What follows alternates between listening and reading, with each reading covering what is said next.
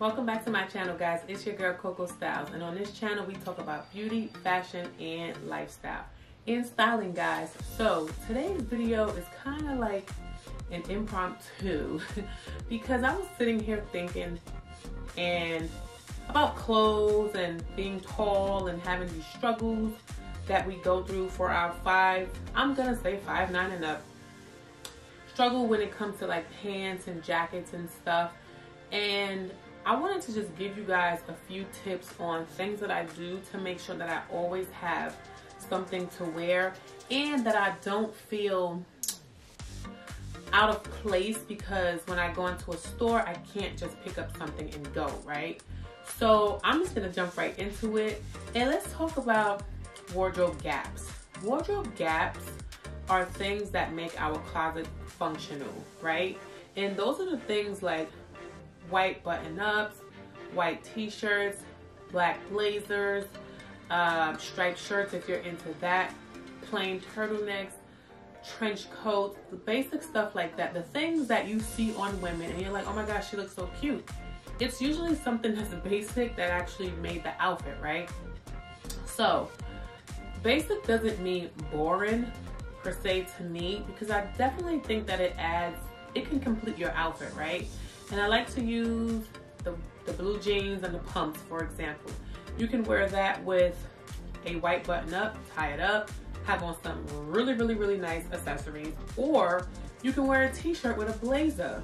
So I want all my tall women to know that yes, we can be stylish without having to kind of do what everybody else is doing, because at the end of the day, most of that stuff doesn't fit us properly. So we really have to take the time to do research to really understand the brands that cater to us, right? And I'll say, let's say Zara, right? So Zara doesn't cater to us. However, they sometimes have things that fit us. Now, if you are a tall woman who's slim, probably small like me, I'm not like skinny. Well, I'm slim. But I'm still a lot of weight. I still weigh like 205 pounds, right? But it's because I'm tall. But I'm not very big at the bottom or anything like that, which is fine. So that helps me into getting into some other clothes. Now, I used to be a little bit more busty before I lost weight. So I used to struggle when it came to tops and jackets. Then I have broad shoulders. But now that I have lost weight, I can actually fit into a lot of Zara stuff, meaning like their pants, if they come long enough. And I can actually tell when they're like super long. If they're dragging on the floor for a shorter person, I know that I can fit them, and I can probably take out an inch or maybe 2 inches, right? So look for things like that. So Zara, again, I see all these hauls with Zara, but it's not really for us, and let's just keep it all the way real, right? These shirts that they wear, well, I'm sorry, I don't even want to say shirts, these dresses that women wear, average height women, we love y'all, but it just doesn't look the same on us because we're tall. Even distressed jeans, guys, if you really think about it and you put them on, the holes don't fit where they're actually supposed to hit, and that's because we're tall. Now, I'm not saying that you can't wear it, because definitely we love distressed jeans, right? So it's just really being mindful on where you're buying your stuff from and how the things are fitting you. So this is just, like I said, an open conversation about it. So for me, coming from New York, I definitely didn't really struggle like that in New York. It was just something that I shopped almost every day, guys. And now I am doing a lot of online shopping because I find a lot more things online. So when you are online shopping, please make sure you are reading the product details. The product details is what's going to help you make your decision into buying the item, right? So let's take this jacket, for example, right? I didn't know if it was gonna fit me because I have broad shoulders. However, when I bought it, I was super happy because the sleeves had about 2 inches to bring down. When I got it, I'm like, okay, I have to bring it down. But I actually didn't. It hit at a perfect spot for me. right below my wrist, which was perfect. But if I wanted to, I could still take it down. So always do your own little hacks for your clothes to fit you, like cropping jackets, like I did. I showed you guys in a couple of videos ago. I'll probably link it above. It wasn't a full video, but I was just showing you guys. And getting things tailored, okay? So for us, if we pull up a pair of pants and it's a little too snug, we can size up,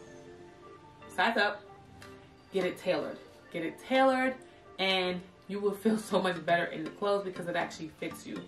When in doubt, always size up. Never get it if it's too tight, because we don't buy inspiration clothes, guys. We don't do that. So yeah, so those are some of the ways that I shop. Reading those product details helped me so much when it comes to buying stuff. And let's put it out there. We get tired of scrunching up sleeves, right? We want something that actually fits us like a normal blazer. We may not want to always scrunch the sleeves up. It's just what it is, because I don't. So like I said, you can get it cut to a 3/4 sleeve blazer, or take out the seam if you have enough room to take it out. So that is it. I just wanted to come on here and talk to you guys about some of my shopping experiences that I have and see what you guys think about it. How are you guys shopping? Are you struggling? Is there something that you're struggling with that I can probably help you with? Because I will say this, I don't think I struggle. I think I have learned to maneuver through this world with this, because they don't cater to us. And if they do cater to us, the stuff is not like, it's not super nice. So let's just keep it funky, okay? So I had to come to terms with making things work for me. So, and shoes. Let's not talk about shoes, because we have big feet too, right? So when it comes to shoes, now I'm guilty of this. If I see a pair of shoes, I don't care how much it is, they have to fit me properly. I'm gonna buy them if they have them in my size, because that's bad.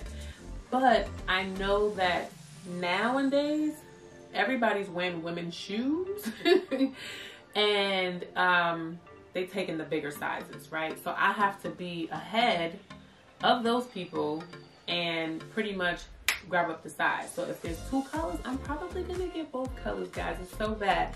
But I know that it's something that's gonna last me. And 2, I can't buy, well, we can't really purchase a cheaper shoe because we're tall, we may be slim, but we also are kind of heavy, right?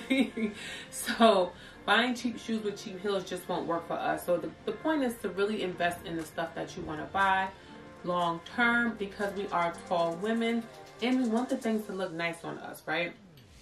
Like I said, we may not be able to buy every single trend, which I really don't like trends, but everything that's coming out, but we can definitely tweak our stuff to still be stylish in our own way. So comment below if you have any questions on anything about style, or if you actually want to talk to me on a one-on-one call to pull out your personal style. So that's it, guys. So if you stay to the end of this video, please comment Coco, we see you. And guys, don't forget to hit that like, comment, and subscribe, and follow me on Instagram at Cocostylesny, and head over to my website, grab your freebie at cocostylesny.com, and head over to my blog at cocostylesnyc.com, and I will catch you guys in the next one. Bye.